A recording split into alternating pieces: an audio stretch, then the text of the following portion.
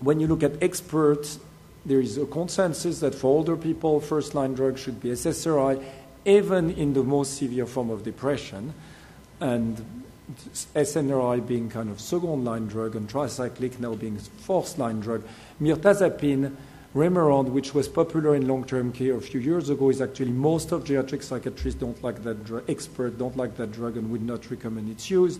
It's sedating, and so people appear improved, but it's you're masking symptoms. You're not necessarily treating the depression. Among the SSRI, that consensus conference was from a few years ago. The expert prefer what I would call the clean SSRI. Citalopram, sertraline, escitalopram would be in this one. They tend not to favor a drug like paroxetine or fluoxetine. They are more likely to be involved in drug-drug interaction, which are going to be the topic of the next lecture.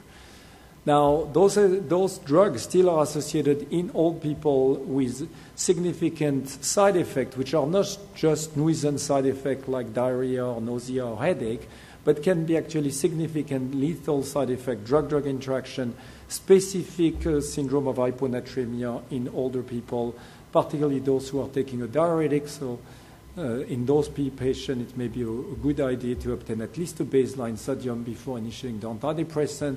Like depression, they are associated with fall, and then when you fall, you fracture.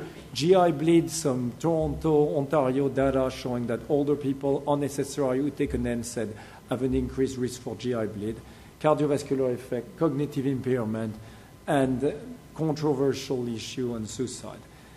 If you don't want to use medication, psychotherapy offer actually an alternative, and then meta-analysis of 30 control study in older people showing that it works. If you really dig in the literature, the psychotherapy study tend to be conducted more in people in their 60s and the antidepressant in the 70s. But there are a few studies looking specifically at nursing home residents and showing effect of psychotherapy.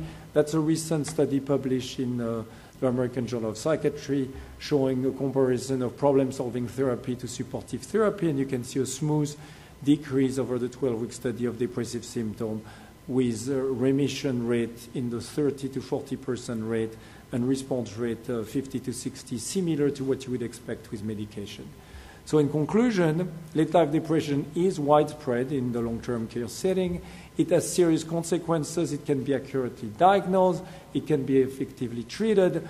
And the advice is do not give up when you see those patients. Try to treat them. And maybe during the question we can discuss. But remember, medication have some risk.